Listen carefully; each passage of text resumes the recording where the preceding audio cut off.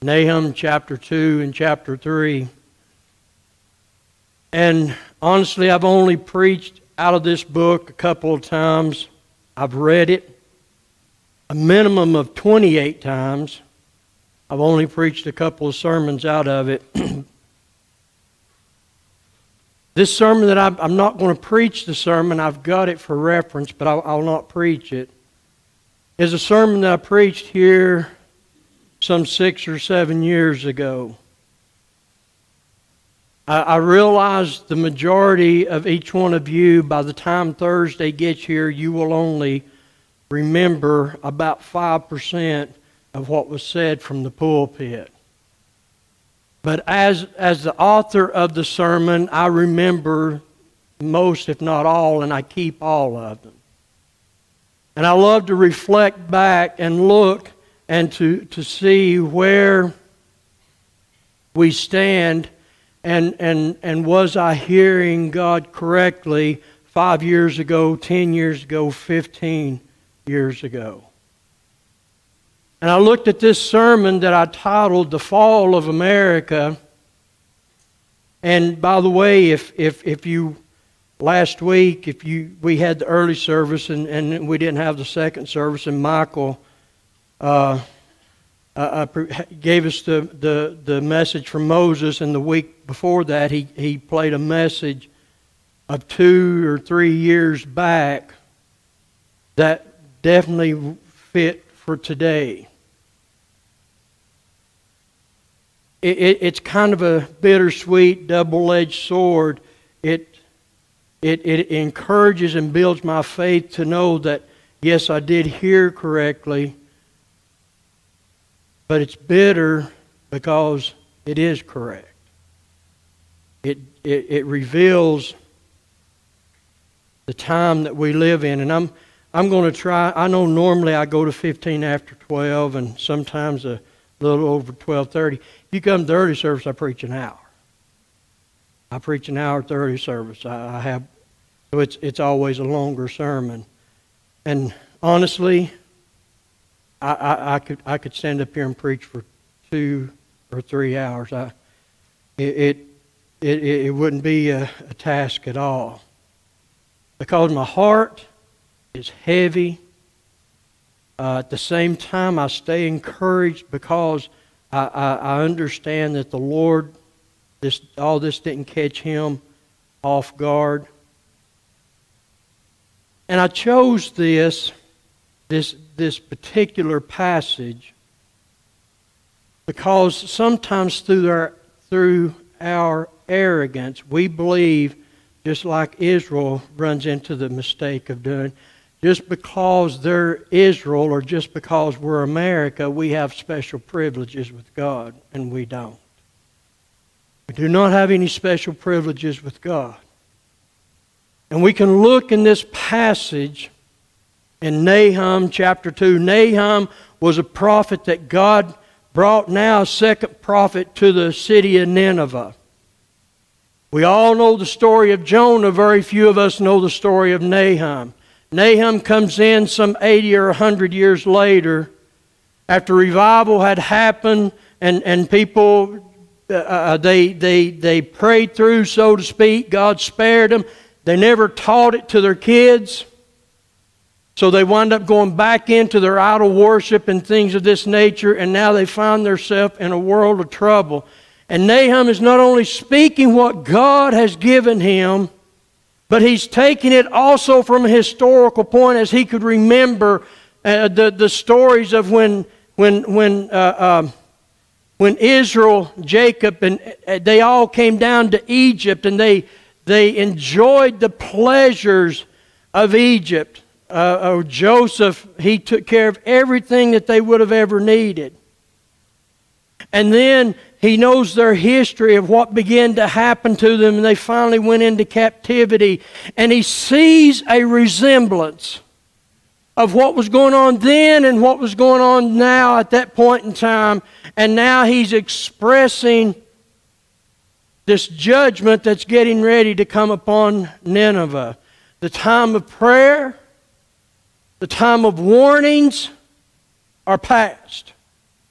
And I will tell you this is my opinion, and when it is my opinion, I will tell you that. My opinion, the warnings for America is over. There's no more warnings to be had. We've been warned, and we've been warned, and we've been warned, and we have continued down this path that we're on, and we can say, but what can we do? Listen, there was a lot that we could have been doing, but it's not about that.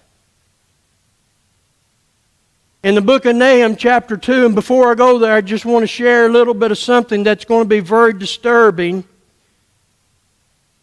Now, I understand, most of you know that I have a knowledgeable understanding of how bills are made, and how bills can die, how bills can be changed, and they're amended, and they can have several amendments, how they change through the course before they're ever passed, if they are, and then signed, passed in both houses, and then signed by the executive branch, and then they become law.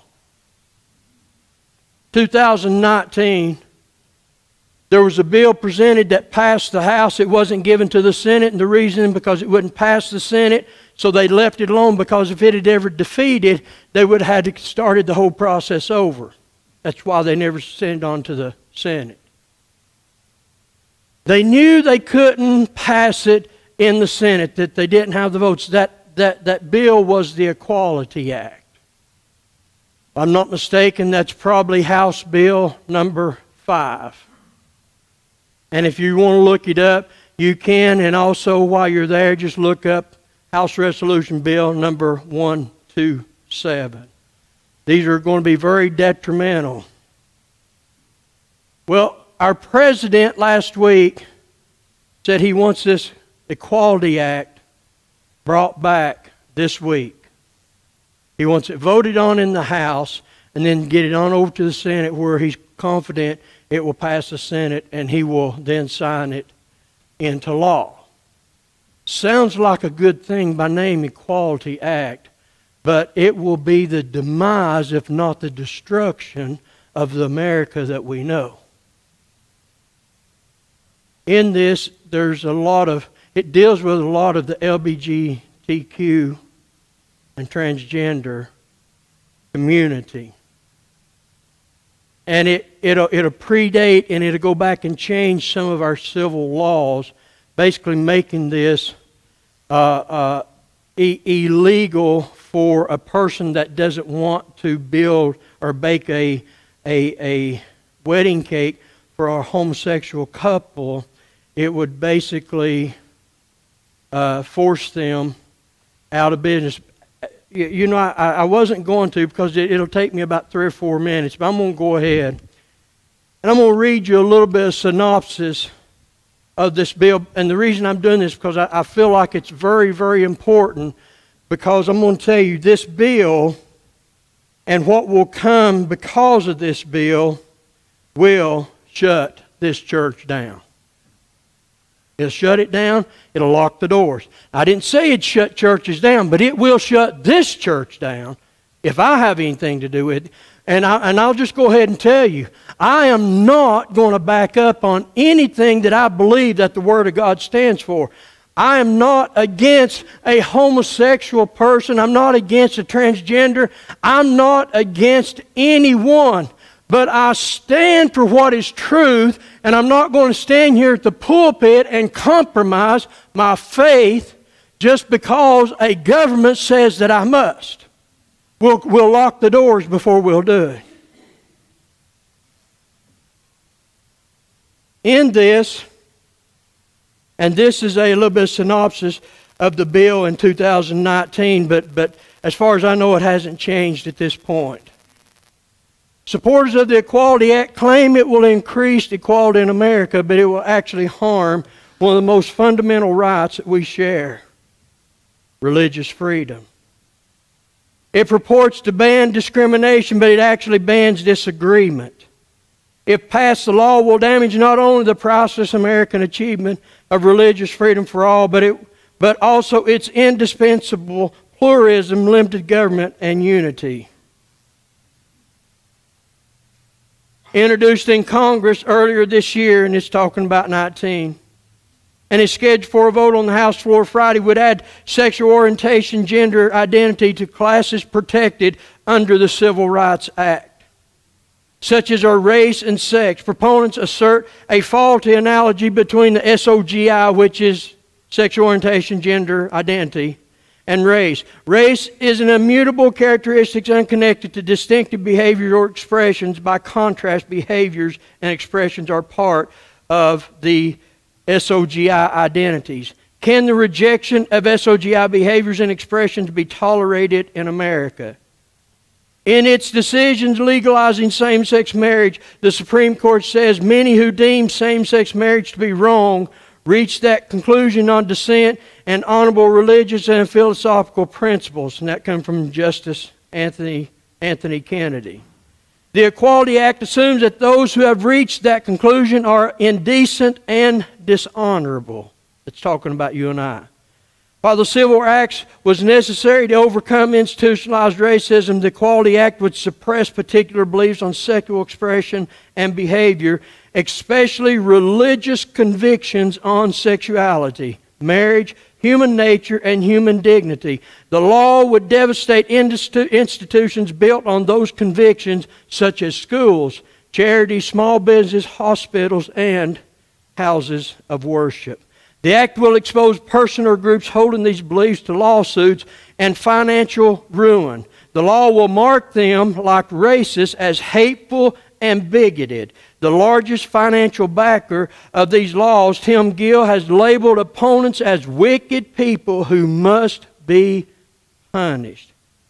A sampling of likely harms foreshadows in America increasing government coercion, some of which is already happening in schools with traditional policies on sex and marriage, will lose their tax exempt and be forced to change or close. Adoption agencies seeking to place children with married and mothers and fathers will be forced to shut down. And females will have to compete in sports and share locker rooms and dorms with biological males. Small businesses that cannot in good conscience participate in same-sex wedding will be driven out of business. The Act recognizes no protection. It eliminates any right of discerners to challenge a lawsuit based on the free exercise protection of the First Amendment as reaffirmed in 1993, the Religious Freedom Restoration Act. Gay, lesbian, and transgender people have suffered grievous discrimination in the past. Today, however, most religiously conservative Americans have adopted a live and let live attitude, drawing on the same understanding of the human person that undergirds their views of sexuality, marriage, human nature. They believe that the abuse of the LGBTQ persons is deeply sinful. American politics is based on the revolutionary principle that representative democracy is the best system, but that even democratic governments controlled by humans who are by their nature beguiled by power pose a danger to freedom and equality. Given our modern tendency toward fierce disagreements over the right and the good, our system of checks and balances serves us well, especially the First Amendment freedoms of speech, assembly, and religion. James Madison suggested religious freedom was America's first freedom, not because religious people are superior to others, but because the right to free exercise of religion is necessary for human and political flourishing. None of us can truly be free without the right to seek religious truth and to order our lives accordingly. Our founders understood that religious communities contributed mightily to the common good and limited the power of government by positioning an authority greater than government, which is God. There was a little bit more to that, but I'm telling you, unless God stops it, and I don't see it happening, this bill will be passed very soon. And at some point in time, they're going to take care of the ones of us who call ourselves Christians, a true Christian. And this Word of God, as we understand it, will have to be deemed illegal because of what it stands for. These things are not coming. I've been preaching for years. These things are coming. They're no longer coming. They are here. Matt Staver, when you get people like Matt Staver from Liberty Council that now is warning you that we've got to do something, he's going to be with BCY America tomorrow. I don't know what time. Doesn't matter. It'll be taped. All you have to do is look it up. You can listen to it sometime tomorrow evening. But I'm sure he's going to give you numbers for you to call your representatives. Well, this I know about bills, and if I was told correctly, I should have looked it up. This Equality Act, because what happens is you'll have a bill, and whoever designs or writes this bill, you'll have a representative on each house, either the House or the Senate, that will attach their name to that bill. And you can see the strength of a bill by the person's name or by the co-sponsors. This bill, I was told, has 200 and something co-sponsors, which is enough to go ahead and pass the House. So, why call?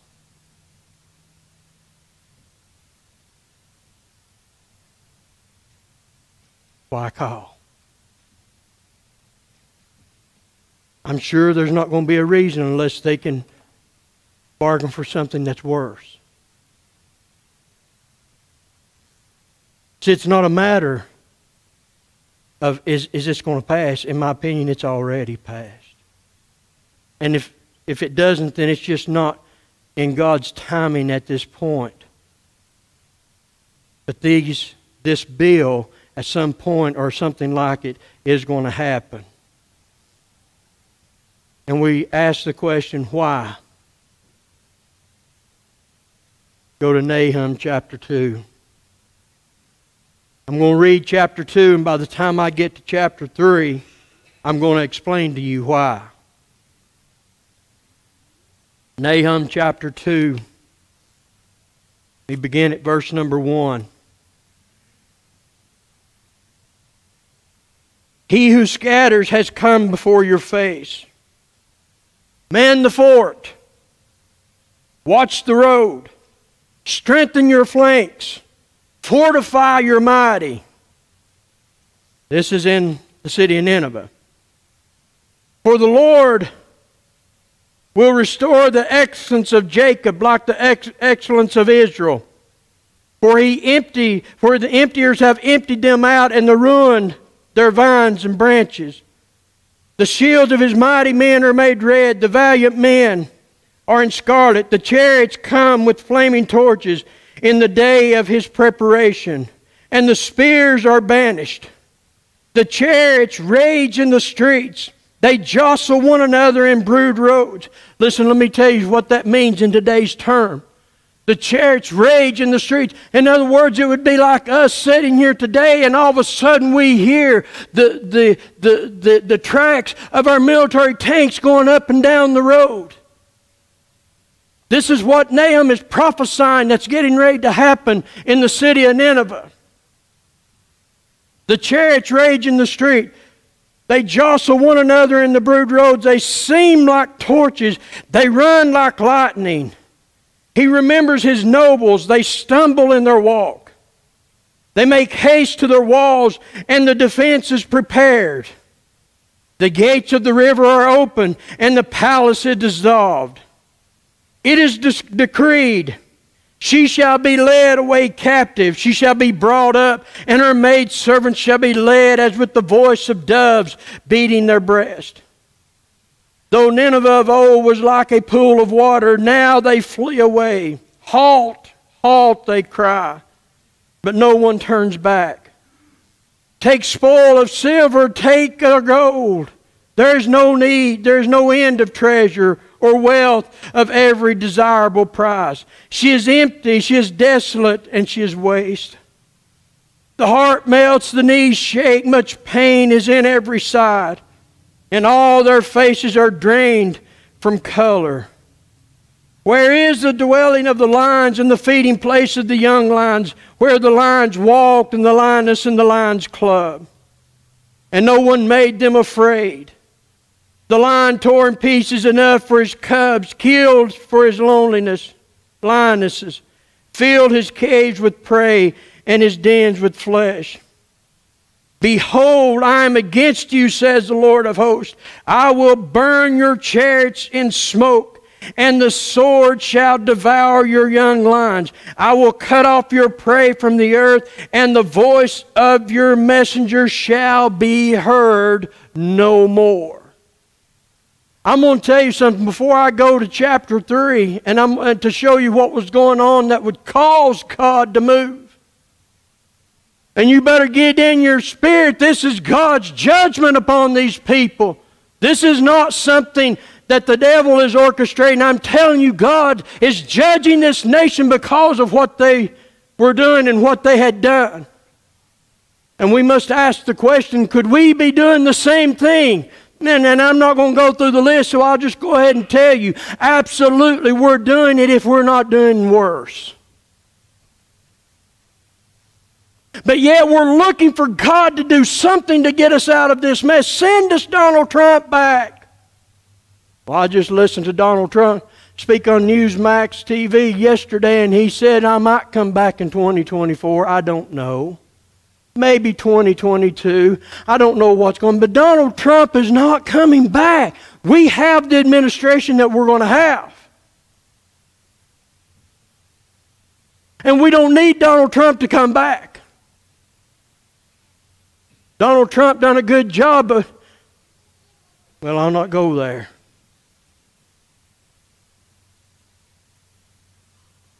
We've done these things.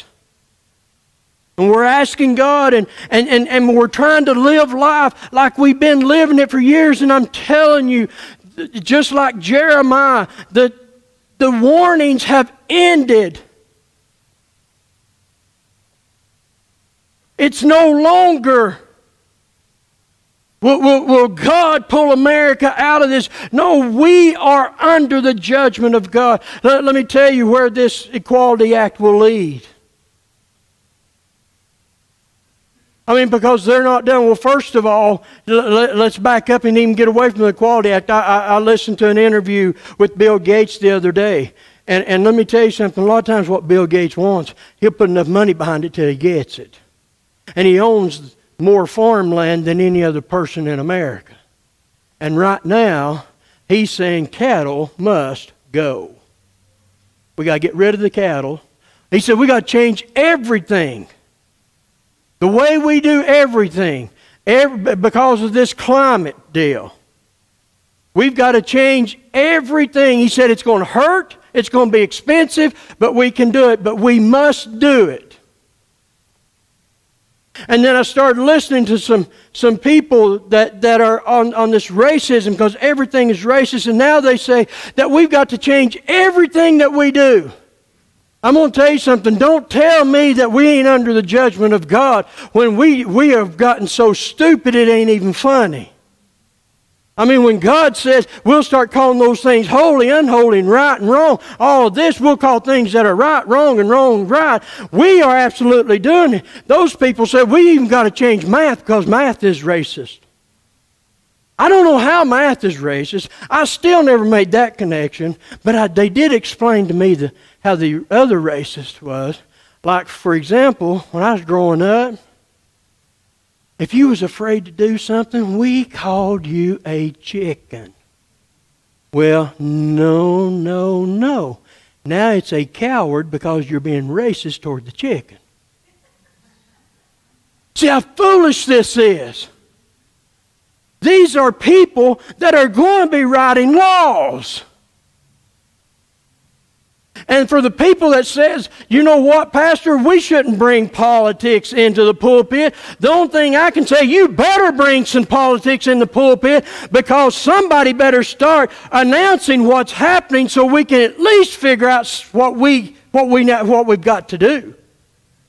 Now, I'm going to tell you, more than likely come March, we're going to start, anybody that's interested, we're going to start some of our refresher stuff, and we're going to get back in place how we had coordinators in different part of the county, because I can foresee our church shutting its doors in the very near future, and we need to have a plan, because this is not catching God off guard. And He still in His Word said we had to have a fivefold ministry. He said in His Word we still have to have the gospel must go forward. So He still said that forsake not the assembling of yourselves together, as the manner some are in these last days. I know COVID hit and people quit coming to church. I'm telling you, we have to have a plan. We must have put it forth today, because we must be prepared and ready. If we wait till it gets here, we will not be ready. We're going to be ready. I'm going to be ready. And anybody that wants to be part of it can be part of it. If you want to continue traveling the road you travel, you just go right ahead. If you want to believe that you're going to walk through this by yourself, you go ahead and believe that, and I will guarantee you failure. I don't want to be hateful and mean, but I'm telling you, God has bubbled this in me, and I'm going to tell you, I just have to say what I have to say. I don't want it to sound mean. I don't want it to be hurtful. I don't want you to be scared. I don't want you to be any of these things. I want you to be prepared for whatever's coming. And then when it comes here, we will be able to keep doing what we need to do. Yeah, it may bring some disruptions, but the disruptions will just be a disruption, but it will not stop what God has planned for us. But for those who say this will never happen, we're too civilized. America's always pulled through.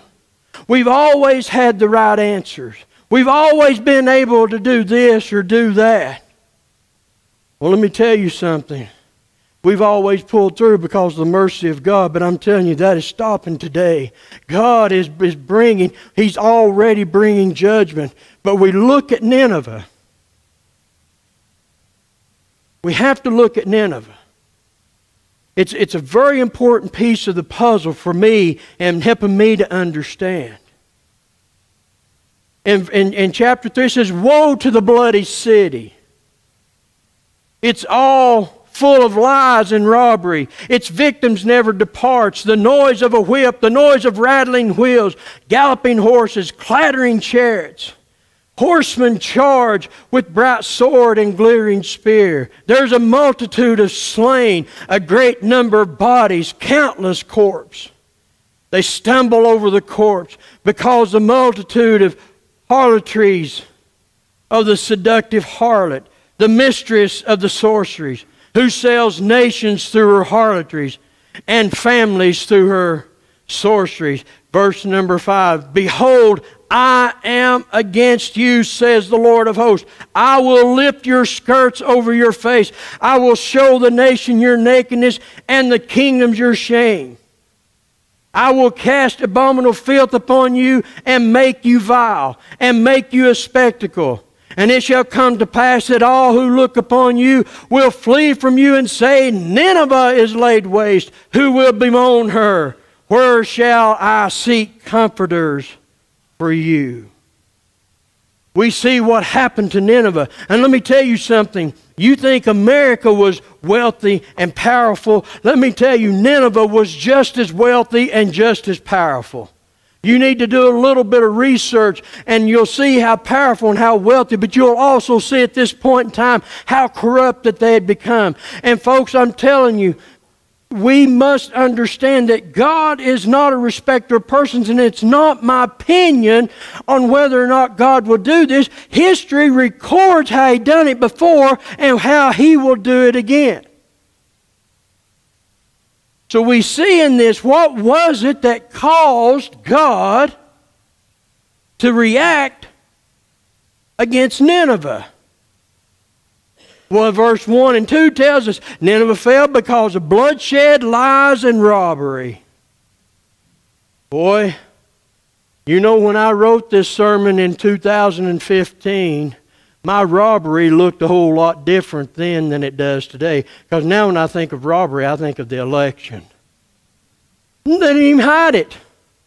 Now they may have hid November 3rd election, but that runoff election and senator's race in Atlanta, we knew what they were going to do, and we still couldn't stop them from doing it. Just robbery. Forget about that, how the government has robbed the people just in and of itself. And, oh my goodness, lies. The lies that are being told. I'm going to tell you something, and Steve mentioned it also in Sunday school. If Donald Trump didn't do anything, he exposed the corruptness of a nation. We see the lies and the hypocrisy just that they directed toward that man, let alone to an entire nation. There was bloodshed. The sin of bloodshed and murder. Today, all I have to do is say one word, and that meets that requirement. That's abortion. 60 million plus. Lies and deception. Oh, on this one, you know what I wrote? Clinton and Benghazi. Oh my goodness. That don't even touch the stuff now that's going on. The spirit of deceitfulness swept through the Assyrian society. Husbands was lying to wives, and wives was lying to husbands. Parents lying to their kids. Neighbor lying to neighbor. Friend to friend. Businesses were lying to each other. Employers were lying to their employees. Full of lies and deceit. The entire city was condemned because it was full of lies. Robbery.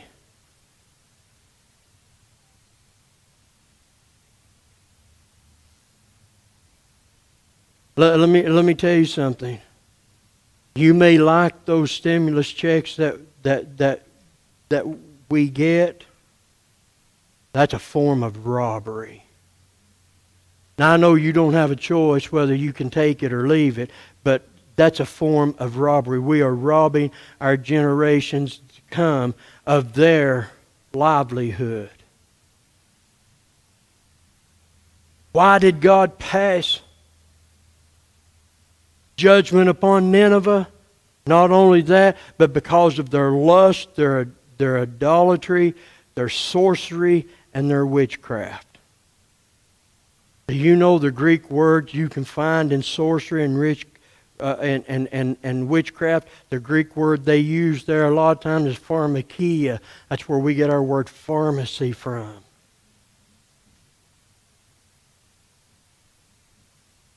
Legal and illegal drugs are destroying a nation. I was told the other day, people moving in to Fentress County, they were having second thoughts about coming into Fentress County because they heard Jamestown was a dangerous place to live. And the only thing I can figure out, they have to be thinking about the drugs that's in Fentress County. See, we don't think about it being a dangerous place to live. Whenever I went to Tijuana, Mexico, or Haiti, I went to outside of Port-au-Prince, or when I went to Narsapur, India, and these places, Dorothy was always concerned about my safety because she would read, these are very dangerous places. And then I met a missionary in Haiti that was going to the States to be a missionary in the city, in the state of Michigan, in the city of Detroit, telling me that he's not even allowed to go down some of the streets in Detroit. We want to talk about wickedness. It's here in America. We don't need to go to another country and find it. Sorcery, witchcraft, lust. I don't even have to. Oh my.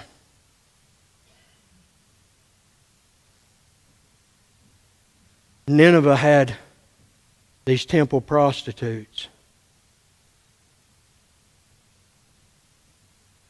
committing this abominable acts in the temple. Pretty bad, isn't it? But when statistics tell me that 85% of the men are viewing porn every week out and that's sitting in our churches. And now you want to say, God bless America? Really? You're not going to find any person that's more of a patriot than I am. Oh my goodness, I'm watching, I'm reading it, and my heart breaks. I so want to live during the revolutionary era of time, as rough as it would have been. But the love for country.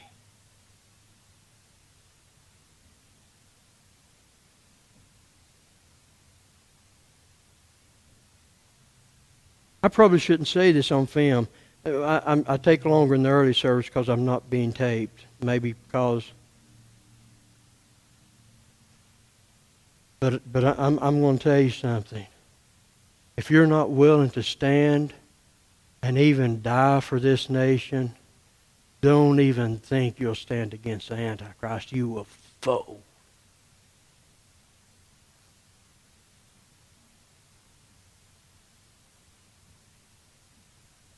When I tell you I lock these doors, I lock the doors. If that means if they say, Pastor, well, if you go out anywhere and preach this, you'll go to jail, then I'll just have to go to jail. And I'm not standing here making that assumption without thinking through what that means. I am telling you, we are mandated by a holy God what we must do. We cannot cower back. And if we look at our revolutionary founding fathers, they would tell you that even the tree of liberty, at times, there must be blood has to be shed from the patriots. Are you saying that we're going to have to go to war? I'm telling you, better go to war. I may not be talking, you may not have to pick up a weapon, but I'm here to tell you, you better start standing up for your God-given rights. I'm not talking about your American rights anymore. I am talking about the rights that you have given from the Word of God. We cannot allow them to silence us. We can't do it. We must preach. We must stand no matter what or who comes against us. We cannot worry about getting our feelings hurt, and we can't worry about if someone's going to be scared. We are in a war, guys. We better understand that we are soldiers in the army of God, and God will walk through with us even if it's unto death. This sounds fictional in the United States of America. I'm telling you, it's happening in other places. You're talking about lust. How many people would even think, and the sex trafficking, how many people would even think surely our leaders are not involved in human worship or human sacrifice? Yes, they are. Just do a little bit of research.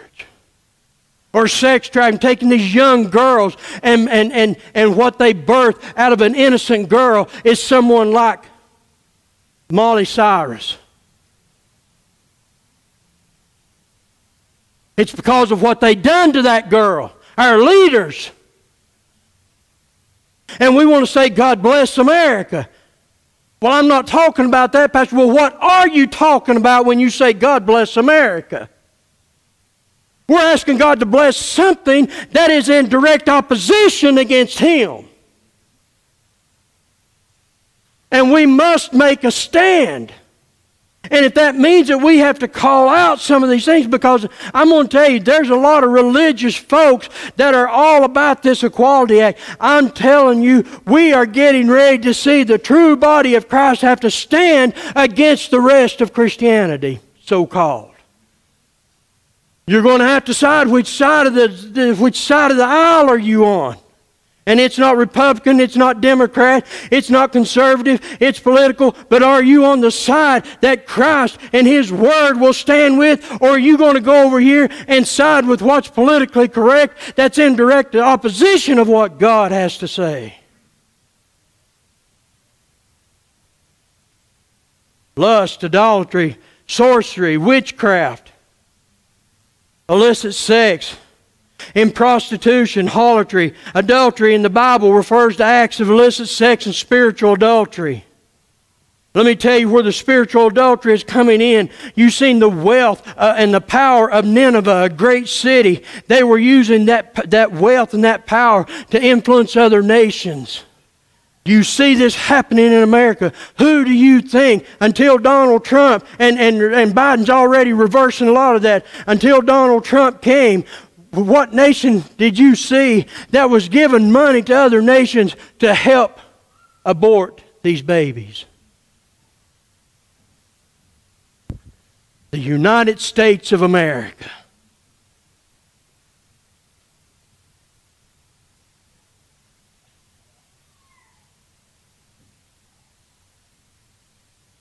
And the Lord says, no, enough.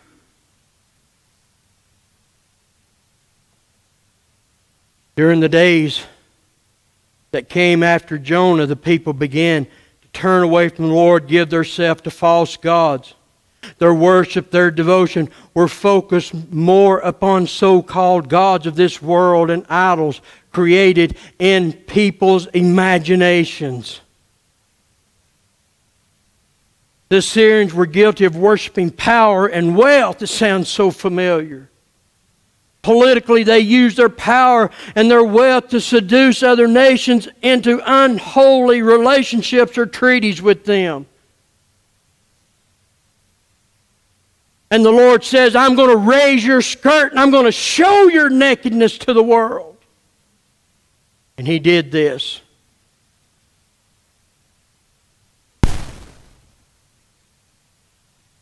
Federal government uses power and wealth to seduce states. States! We don't have to worry about foreign countries. Tennessee does some things today, not because Tennessee wants to do them, because the federal government says, if you don't, we'll shut your money off. You will teach Common Core or we will shut your money down.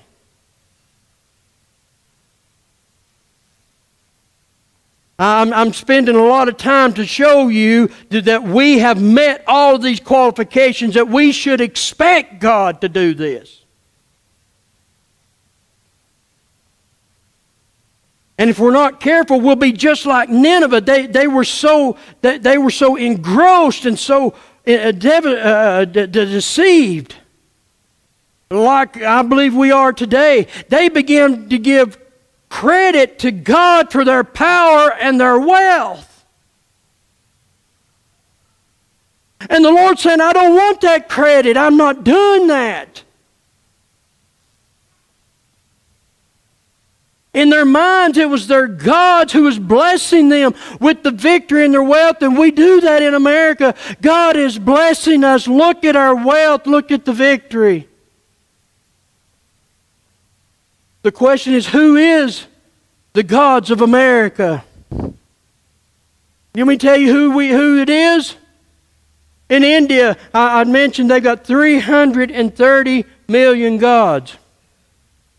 And we match it, maybe exceed it. Probably about 330 plus million. Because you know who the gods are in America? We are. We are. Amen. Whether you want to, we are the gods. We do what we want. I'm going to tell you, after 9/11, what did we hear? We will rebuild. We will be stronger. Who said this? Our leaders. Who cheered them on? We did. We are becoming self-sufficient. We don't need God any longer.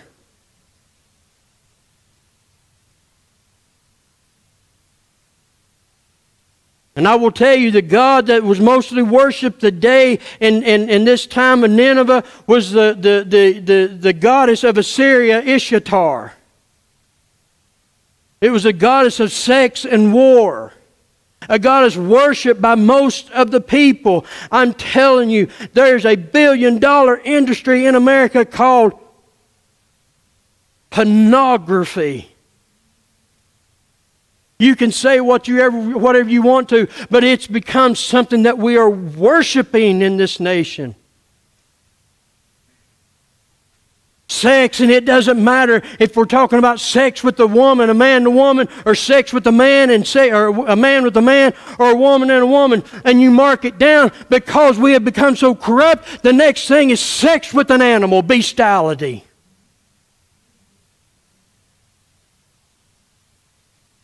And God laid out 4 specific judge punishments, and I'm going to read these and I'm going to have to quit. He declared that He stood against the Assyrians and everything that they represented. Twice He said, I am against you. Can you imagine that God would be sitting in heaven saying, America, I am against you? If that doesn't bother you,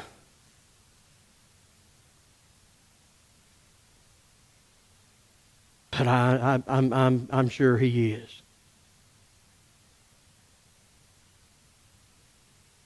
He said that He would expose Assyria's naked and shamefulness behavior to the world. He has done that to us. He declared that He would cover Assyria's country, the nation, the empire with filth and contempt. Is that not where we're at? Making them a spectacle for the whole world to see. God declared that He would destroy Nineveh, the Assyrian Empire. And here's what was so sad. Read it in verse 7. No one would mourn for her or to seek comfort for her. Christy, come on up, because I know I can't continue. I've got to go. Listen, guys. There's more to this, but I've got to quit. You say, but Pastor, that was Nineveh. This is America. Well, do you know God is not aged one moment from Nineveh to America? His thoughts during Nineveh is His same thoughts today.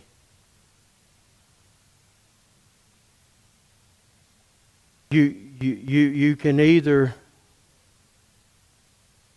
pray and hope that it's not going to happen, or you can get yourself spiritually, physically, emotionally, every aspect of our being ready to carry forth with the message in the hardest of conditions.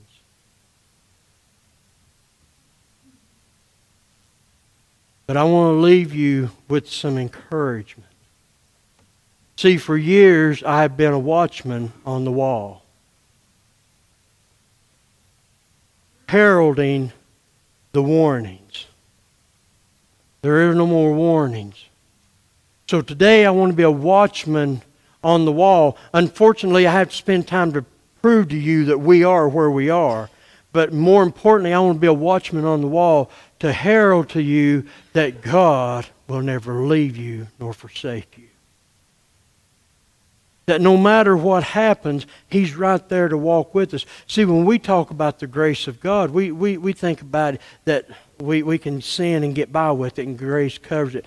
I'm referring to the grace of God, that wherever He plants us, He'll grant us grace to carry us through and to help us to carry through with the plan and the mandate that He has for our life. And we will be victorious. We will be more than conquerors even though our nation's falling apart. We will be a nation or a people that God will protect even though our nation has dissolved all around us. And through all the hardships, we can have joy that's unspeakable and full of glory.